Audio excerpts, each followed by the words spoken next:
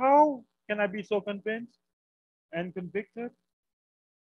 It's based on the literal words of Jesus Christ himself.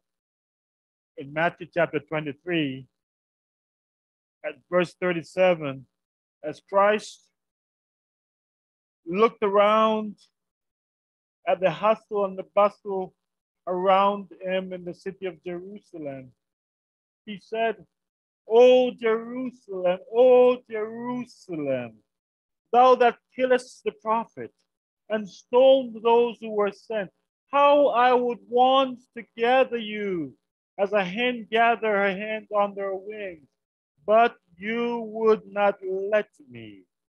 Therefore, your house is left to you desolate. And in chapter 24,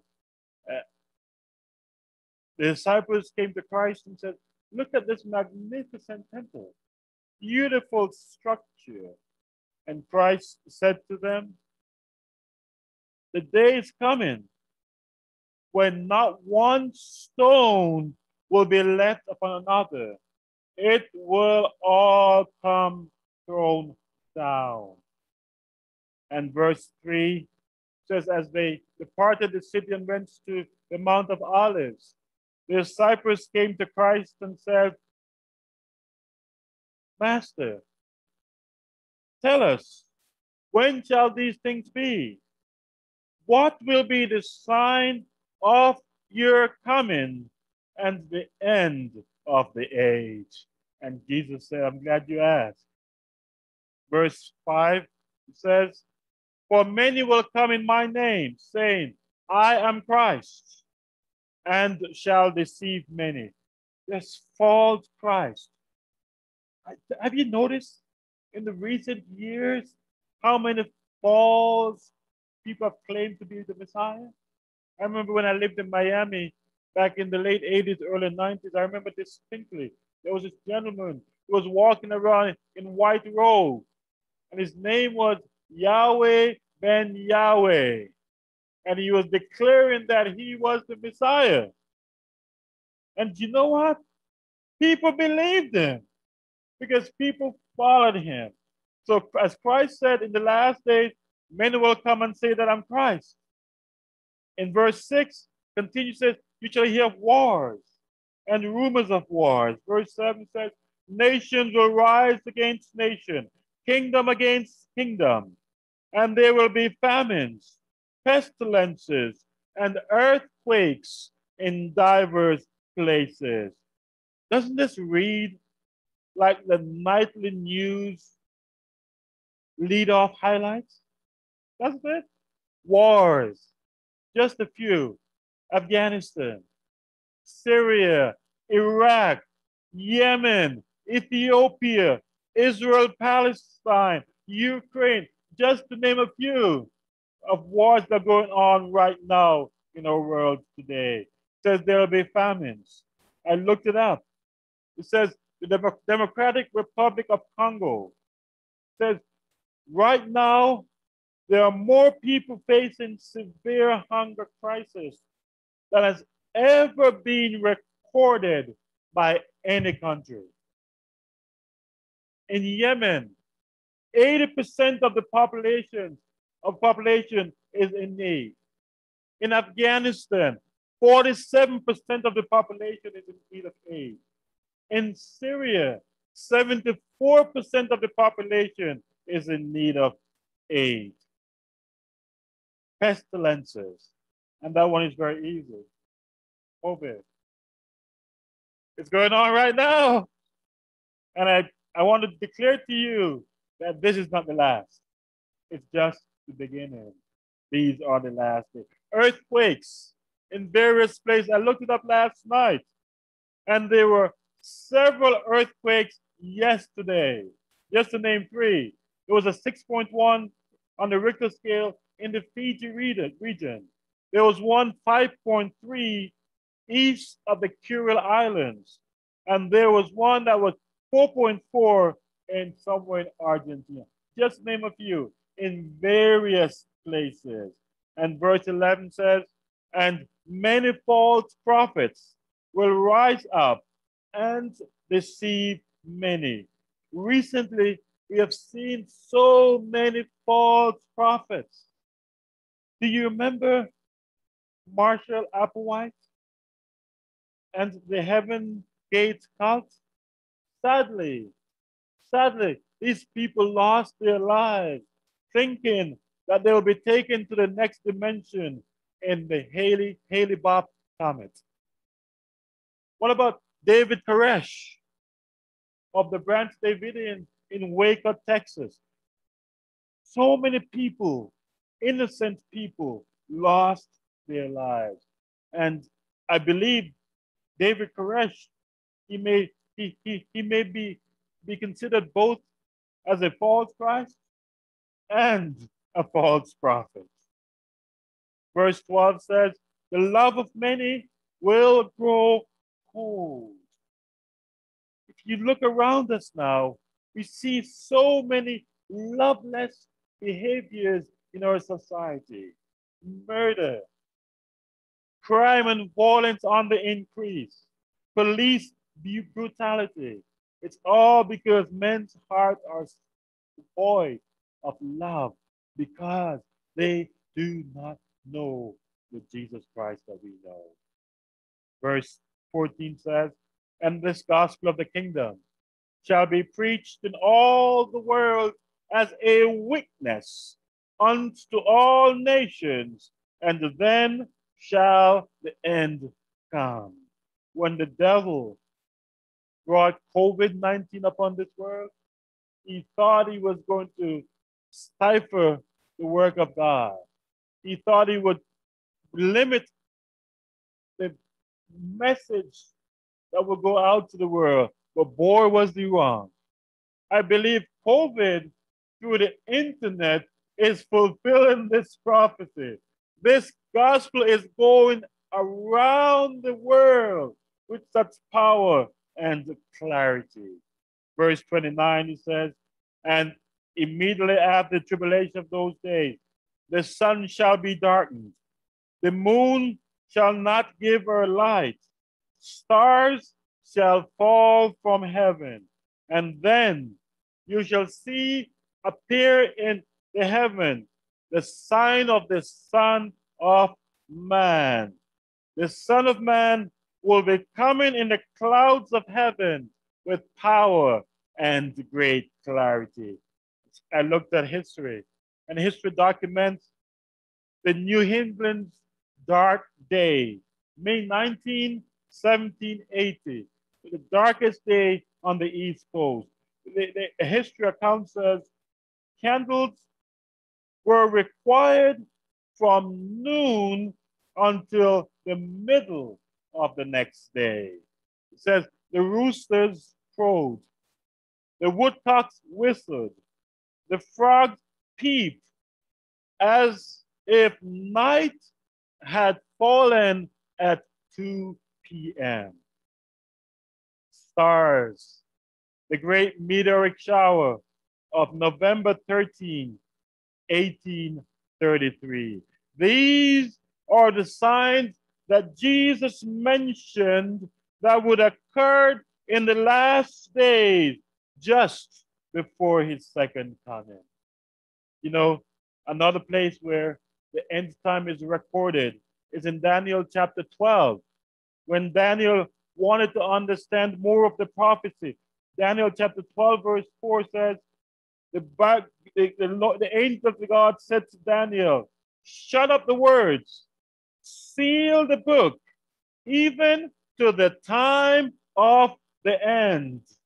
And in verse 9, it says, go thy way, Daniel, for the words are closed up and sealed until the time of the end. So, Daniel, the things that you see are pertaining to the end time. And I love the book of Revelation. Verse 1, chapter 1, verse 1 says, and this is the what? The revelation of Jesus Christ. It was sealed in Daniel, but it was revealed in the book of Revelation. So when we see the prophecies Are the events of Revelation being fulfilled? We should look up. We should be certain that know that we are living in the end of time. When we look at the history of the seven churches, when we look in the book of Revelation, the events surrounding the opening of the seven seals, the horses, the colored horses, which represent the different stages of God's church in history. And when the seventh seal, the scripture says, when the seventh seal was opened, there was silence in heaven for half an hour. Theologians believe this half an hour represents the time when Jesus Christ is coming back to this earth to claim his people. So we are living today. We're living today between two seals, the sixth seal and the seventh seal. The next major event is Jesus Christ's second coming. In chapter 3 of Revelation, it talks about a beast, the first beast that came out of the sea, had 7 heads, 10 horns. It had a blasphemous name. It said one of his head was wounded, but this wound was healed. This beast would rule for 42 months or 1260 days or prophetic days.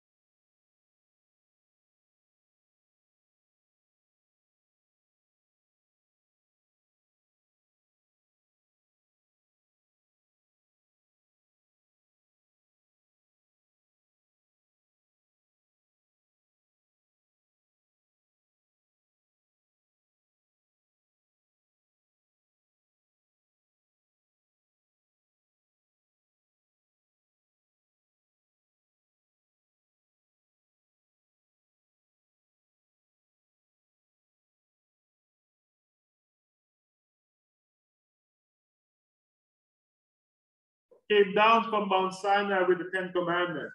As they were approaching the encampment, the scripture said they heard noise. They heard shouting. And this was noise of someone being conquered or someone being captive. But it sounded like noise of joy and singing. No, singing. They were celebrating. And when Moses and Joseph got closer, they saw the calf, gold, that Aaron built. And the people were dancing around the calf. The scripture said Moses was angry. And he said Moses actually burned the calf. He crushed it into powder, put it in water, and made the people of Israel drink it. Have mercy. But down in verse 25, it says, they had gone so far, the people were even naked. They stripped off their clothes as they danced around these idols. Then in verse 26, Moses stood. It says Moses stood at the gate of the camp, and he said unto the people, who is on the Lord's side, let him come unto me. Who is on what? The Lord's side. Let him come unto me. And the scripture says the children of Levi came to Moses. And Moses told the children of the Levi, he says, let every man get his sword and let him go through the gate of the city, throughout the camp encampment. Let him slay his brother and his sister. And that day, the narrative tells us that 3,000 men were killed by the sword of the children of Levi. When I read this when I read this earlier on, I thought this was a very harsh depiction of a cruel God, you know? But when I looked deeper, I realized that this, in fact, was an act of love by God. You see, through the year, God demonstrated to the children of Israel his love, his superiority, his authority, his power. He delivered them. He delivered them miraculously through plagues from captivity in Egypt. When they got to the Red Sea, the water parted. They crossed on dry land. The Egyptians were buried alive in that same pathway. When they complained that they needed, they missed the flesh parts of Israel. Egypt, I'm sorry. The Bible says God gave them quail, and they ate so much that was coming out through. But for long term, the scripture said God gave them manna. 6 days, 5 days, they pick up just enough for that one day. On the 6th day, it was kept open, it was spoiled and get rotten. That's right. But on the 7th day, God said what? Pick up twice as much, because there won't be any on the 7th day, the Sabbath. And they picked up twice as much. They used them Friday, Saturday, 6th day, and also on the 7th day, it did not spoil. You see, God provided for them water from a rock. And God did all of this to declare to them who he was. And they still did not surrender themselves to God. Help us, Lord. You see, probation. At some point, probation will close. Mercy will not last forever. Help us, Lord. At some point, justice will demand accountability for your choice. In these last days, saints of God, the remnant church, we need to declare this distinct message, a message that said, there is a line. There is a line. On one side of the line is the kingdom of God. On the other side of the line is the kingdom of the devil. On one side of the line is the kingdom of light. On the other side is the kingdom of darkness. Help, Lord. And if you notice, there is a clear, distinct difference in contrast between the two. And saints, we need to tell the world that if they are not on God's side, by default, they are on the devil's side. You cannot straddle the line.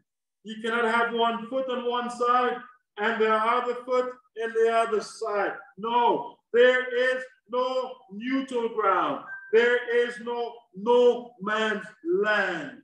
You're on one side or the other. And we need to declare clearly and loudly and distinctly that time for excuses are over. It's over, Aaron that's right. was saying, Moses, you know the people. Moses says, no, it's time for people to make a stand, to declare clearly where they are in their choice between God and the devil. Amen. That's right. You see, the church,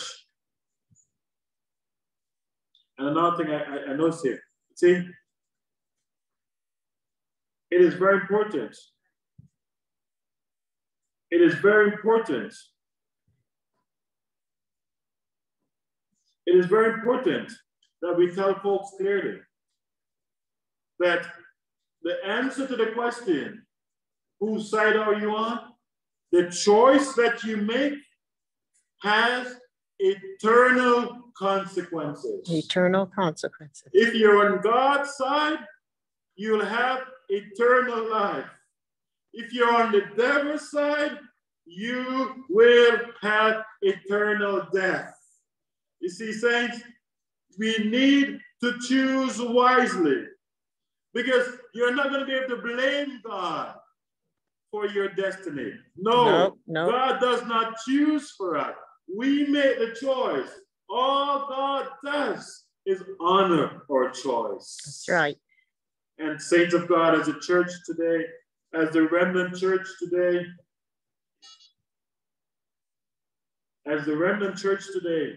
we have a very special mission, a very solemn responsibility. In Ezekiel chapter 3, Ezekiel says, I call you to be watchmen on the walls of Zion, to give warning to the people. In chapter 33, it says, if people hear the trumpet and they do not heed the warning, then their blood won't be upon the shoulder of the watchman. But if you make the sound, if you make the sound and they don't respond, then their blood won't be upon the watchman's shoulder. But if the watchman sees death and destruction coming and does not make the sound so that people can hear that death is coming, then God is saying the blood of those who are destroyed will be upon the shoulders of the watchman. What kind of watchman are you? Help us, Lord. I don't want people's blood to be on my shoulder. Help us, By God's grace, I'm going to be a watchman declaring the clear and present truth of Jesus Christ. These are the last days. Jesus Christ is about. You see, the watchman doesn't determine who is saved. No. The watchman just makes the sound. The watchman gives the alarm. This alarm is a unique alarm. It's a very distinctive sound, so people cannot confuse what they heard. When it comes, they will know clearly that this alarm is telling that trouble is ahead. Jesus Christ is about to come. Yes. This is the mission of the church today. Yes. Despite what others may think, what others may say, the church has one purpose, one main purpose, and that is to be servants of the Most High God, to be watchmen upon the wall. And I have this other scripture here. I'll go through it quickly. Ezekiel chapter 9. The scripture talks about the call was made, and 6 men came from the gate. And it says one of those 6 men had a writer's inkhorn, and the command was given to those with the writer's inkhorn, the one with the writer's inkhorn, to go through the city and put a mark upon the forehead of those who are crying out for Jesus Christ. And then the command was given to the others who had swords in their hand, and they were commanded to go throughout the city and smite those who don't have the mark. Help, Lord. This reminds me of Revelation chapter 6. Revelation chapter 6, when the sixth seal was opened. And the scripture says, John says, the people were crying to the mountains, fall on us, for the great day of his wrath is come, and who shall be able to stand? Who shall be Saints of God, I declare that the answer came loud and clear in chapter 7. It says there were 4 angels holding back the 4 corners, and God sent another angel, and this angel told those 4 angels, said, hold back the winds of strife, hurt not the earth, nor the sea, nor the trees, till we have sealed the servants of God in their forehead. Saints of God, only those with the inkhorn mark in their forehead were saved in the book of Ezekiel. Similarly, at the end of time, in these last days, only those with the seal of God in their foreheads will be saved. Amen. So, saints of God, we need to be alerting the people of the world. We need to let them know clearly that a day of reckoning is coming, and there is only one way of escape, and that is to have the mark of Jesus Christ in your forehead, to surrender your life fully and totally to Jesus Christ. I think my transportation is here, so I need to finish up here. Finish up, but I need to tell you this. Speak the word. Joel chapter 2, verse 15 says, blow the trumpet, sanctify the fast. It says, priests and ministers. I'm not talking about Pastor Jonathan. Revelation says, each of us is a royal priesthood.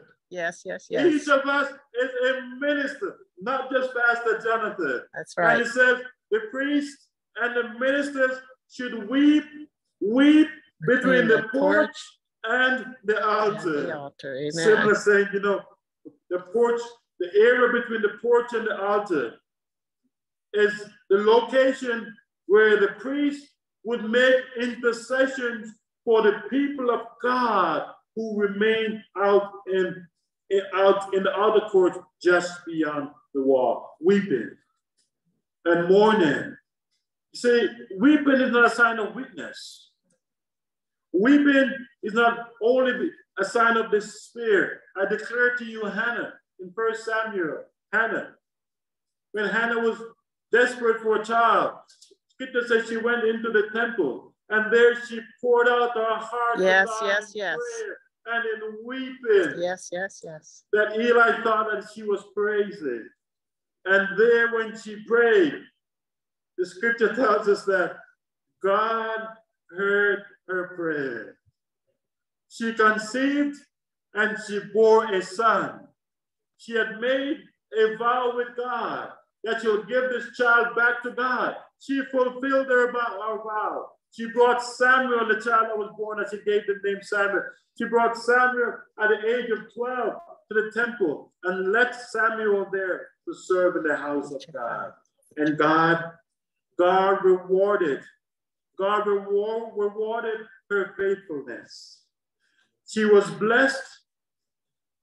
She was blessed more again, not once, not twice, not thrice, but she was blessed 4 times more. The scripture said she had 2 more boys and 2 more girls. Praise the Lord. They are weeping and mourning between the altar. People will hear the message. As saints of God today, there is no porch and there's no literal altar, but there's a metaphorical porch and altar that we need to be weeping and mourning for the souls of men and women. And you know, if we did that, the church would be so packed today. We'll be busting at the seams. We wouldn't have room to put people because people would be hearing the message of God. You see, God did it back in the day of Pentecost. He will do it again today. Yes, he will. I pray that today, God's remnant church, Tucson Sharon Church, I'm talking to us in particular. Don't look to your right, don't look to your left. I'm talking to you, each of us individually. I pray that we will be focused. I pray that each of us will loudly declare by our words and by our lifestyle that the good news of salvation in Jesus Christ. I just want to encourage you today, saints. Sometimes it will be challenging. Sometimes you'll face difficulties. But I just want to encourage you, just like Abraham. When Abraham and Isaac, with the wood and the fire, as they were going up the side of the mountain, heard one preacher say, as they were going up one side of the mountain, the ram was coming up the other side of the mountain. And at the appropriate time, God revealed his providence to Abraham. Amen. You may be going up the rough side of the mountain now. But saints, I want to remind you that as you're going up the rough side of the mountain, your provision is coming up the other side of the mountain. Amen. And when the time is right, we serve an on-time God. Yes, he is. When the time is right, God will reveal his provision to you. Amen. Saints of God, he is an on-time God. And Abraham called him Jehovah Jireh, my God, my provider. Amen. I appeal today quickly, 1 minute. Is there someone who wants to say, God, I want to give my life to you today? I want to commit myself to you fully and totally in these last days. Is there someone to just stand up? If you want to give your life to Christ, would you just stand up? Is there someone here today you're not certain? You're not certain about your call and election? Amen. Praise God. Each of us here, praise God. Amen. Glory, hallelujah. What about recommitting yourself to Christ? Stand up, please. If you want to recommit, rededicate, and reconsecrate, would you stand, please? Praise God. Father, we thank you for these precious ones, oh God. You have seen our response. I pray that you'll move, oh God, in a mighty way. Empower us and use us in these last days, we pray. In Jesus' name, amen and amen. Amen and amen. God bless you, saints. Please be seated.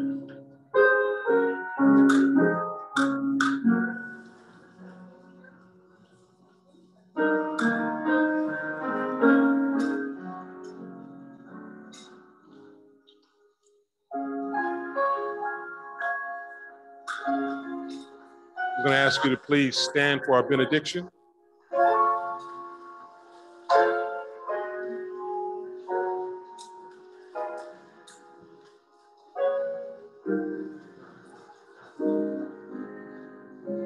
As the scripture read, it said, knowing the time,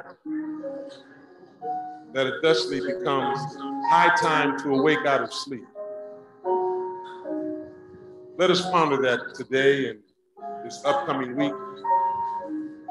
Come out of sleep. Recommit yourself.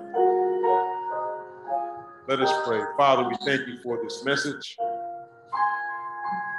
Lord, we ask in Jesus' name that anything that would hinder us, Lord God, from reconnecting with you and fulfilling, Lord God, your plan for our lives, that you would take it from us, Lord God, that we might be your sons and daughters in spirit and in truth, and share, Lord God, with others as they come along our way in Jesus' name.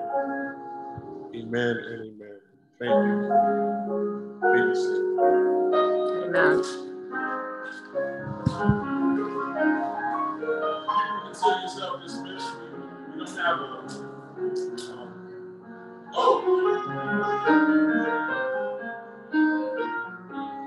your heart will dismiss us, please come forward.